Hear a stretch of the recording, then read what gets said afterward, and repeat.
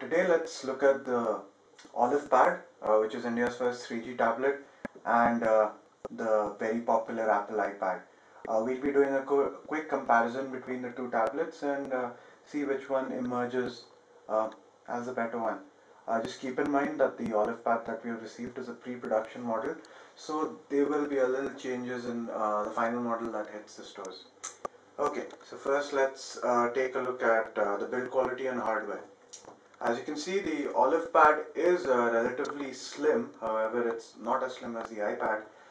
If you look around, it's encased by a steel rim. On this side you can plug in your SIM card and a micro SD card. Yes, you can plug in a SIM card and the Olive Pad will work just like a regular cell phone. This is the volume rocker, and out here you will just see the speaker. Over here you will see a mini USB slot and a 3.5mm port for your headphones or your earphones. And out here another speaker with the power button. Let's take a look at the iPad's build quality. It's pretty solid. Out here, as you can see, there is the data port where you can just plug in your data cable to charge or transfer data. This is the speaker grill. Out here we have the volume rocker, a button that locks the iPad or unlocks it. It's pretty minimalistic design, as you can see. There isn't much that you can talk about. Here's the power button that puts the iPad to sleep or switches it off or on. And again, out here is a 3.5mm jack. Now if you compare the build quality between the two devices, it's quite clear that the Apple is sleeker and it is more solidly built. This might be a pre-production model, but the Olive Pad feels a little weighty for its size, and there is also a little bit of creakiness which kind of creeps in. Okay, so now that's done. We're done with the hardware. Let's take a look at the UI and the specs of the two devices. So the Olive Pad uses essentially the basic Android UI, so which means that you'll be getting the same kind of UI that you see on Android smartphones. If you're used to an Android smartphone, you'll pretty much know what the Olive Pad has to offer. So you have the main home screen, which obviously you can swipe around to get additional home screens where you can add shortcuts, widgets, etc. You click on this button, it takes you to the main menu, and out here you will see all your downloaded apps arranged according to alphabetical order. It is relatively smooth. The touch is relatively smooth. However, there is a general sense of sluggishness that kind of permeates into this. Unlike the iPad, which has a capacitive display and it is very smooth. So if you were kind of afraid that the smoothness of the touch on the iPhone or the iPod would disappear when the OS migrated to a device with a larger screen, well, let me put your fears to rest. It's very smooth and it feels as natural as when using the iPod or the iPhone. So in terms of UI and the way it works, there's absolutely no competition between the two. The iPad definitely wins out because it feels more natural and it is more usable and it's got a smoother touch interface. Now let's take a look at the apps and the stuff that you can do on the iPad. Well, like on the iPhone and the iPod, you can download plenty of apps for the iPad. However, the number of apps meant just for the iPad is still less currently, and although you can download a lot of iPod and iPhone apps, and you will probably have to magnify them. Let me give you an example. Out here we have a Ferrari game. Currently it's started on a resolution meant for the iPhone or the iPod, but as you can see, we can magnify it for the iPad.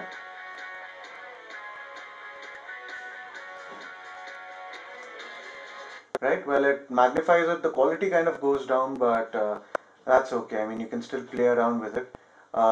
There have been rumors of multiple gaming projects being developed for the iPad, and let's hope that comes to fruition sometime in the future.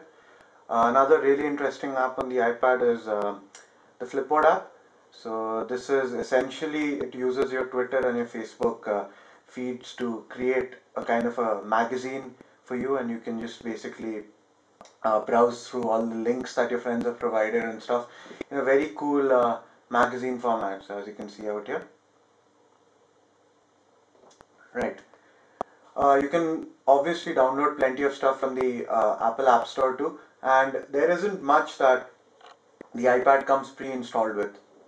There is, of course, a simple organizer that includes a calendar, a notepad.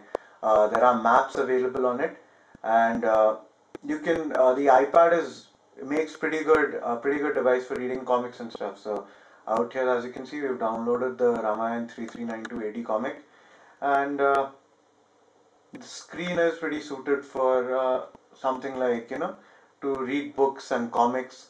Let me just show you a comic out here. So as you can see, you can zoom in, you can skip between pages, and it feels natural. So it doesn't put too much stress on your eyes and things like that. There is also an ebook reader that comes pre-installed. This is the iBook app, and as you can see, this again makes pretty good reading, and the screen is colorful and vibrant, so it's quite easy to read everything. Out here I have the Plato's The Republic on, and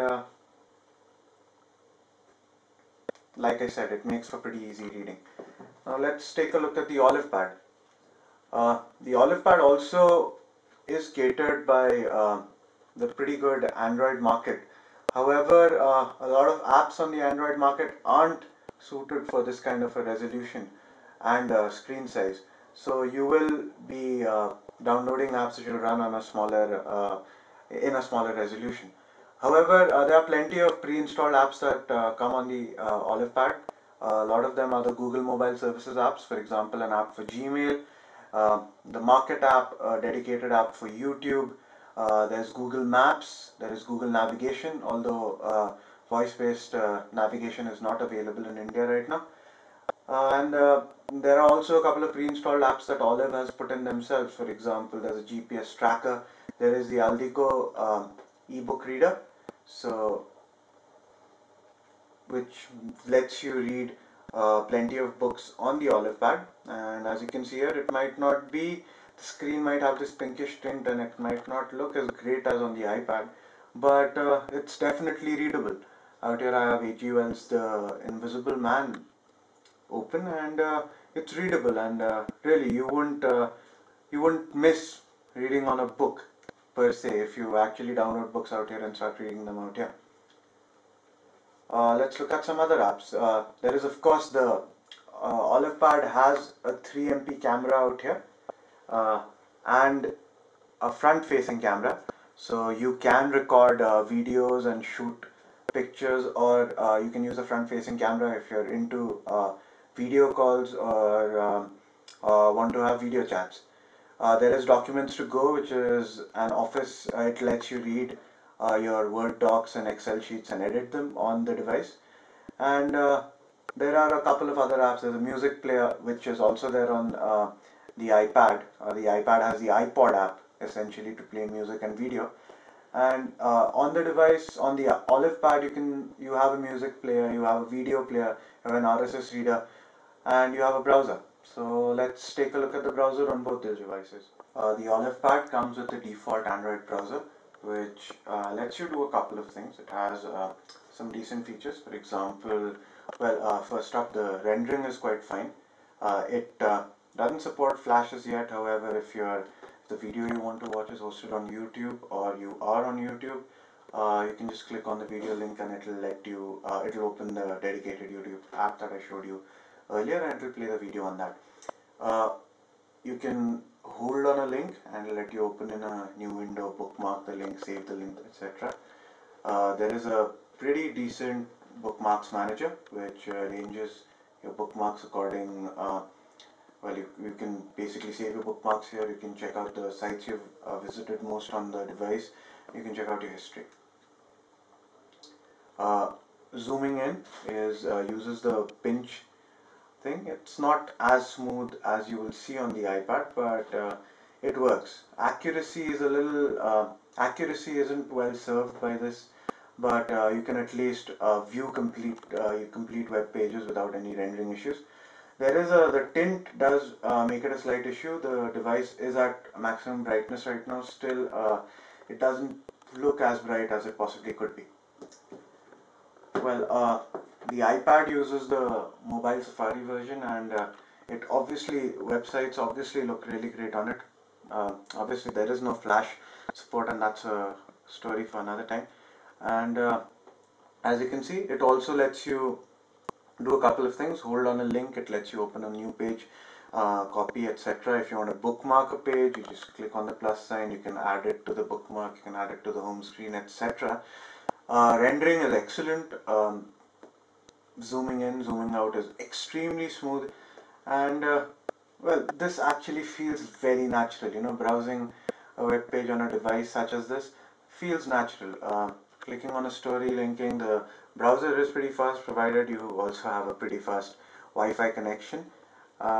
This iPad comes with a 3G version. It supports Wi-Fi and 3G. However, uh, till 3G actually comes into play in India, we can't really test it on that. So as you can see, it works fast and it is pretty smooth. And I can say that the browser on the iPad clearly outshines the browser on the Olive Pad. So finally, uh, what are our final words? Uh, the Olive Pad means well. Olive means well by releasing the Olive Pad. Uh, it's priced at around the 20 to 25K mark, and it uses the latest Android mobile OS. That's the 2.1 version, and it it generally feels alright, but it does not feel like it's been honed to perfection the way the iPad does. There is a general level of sluggishness, like I mentioned earlier. There are plenty of apps you can get for it. However, I'm not sure how well they will be served by a device that's this large in size. And Google Mobile Services is excellent. I mean, you can sync across your Google accounts. You can use all your Google services on this device. However, it still feels a little unrefined. The build quality is a little wanting. Yes, there's a pre-production model, but I would take that into consideration.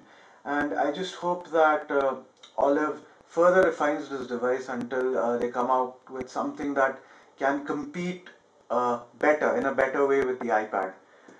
The iPad, of course, I mean, you must have read thousands of reviews and watched thousands of videos before this about the iPad. It's excellent. There are a couple of disadvantages of using the iPad. For example, you are tied down to the iTunes software to copy songs, to download stuff, and there is, of course, the big problem of not many apps being available for the iPad. But as we speak, there are plenty of apps being developed and will be made ready to uh, function on the iPad in the near future. There is also a couple of things. The device is much larger than the Olive Pad, so it won't fit in one hand. You will have to use two hands for it. And it's not yet officially launched in India, but the pricing is close to about 40K if you take that into dollars. So essentially, if you have the money and you would really like a great device to play your multimedia on, but to also read stuff, browse the web in a great way, the iPad is a great option. It's pricey and it's really large. However, if you do want a device with a smaller screen that you can also use as a smartphone, and which uses Android, uh, then I guess the Olive Pad could be a good option. It has cameras. You can use that for your to shoot videos and capture images. So if you are looking for a 3G device that's around the 20 to 25K mark, you won't go wrong with the Olive Pad. We wish that it was more refined, but at present this is the device that we have, and it still is pretty good. And that's it from us from PC World.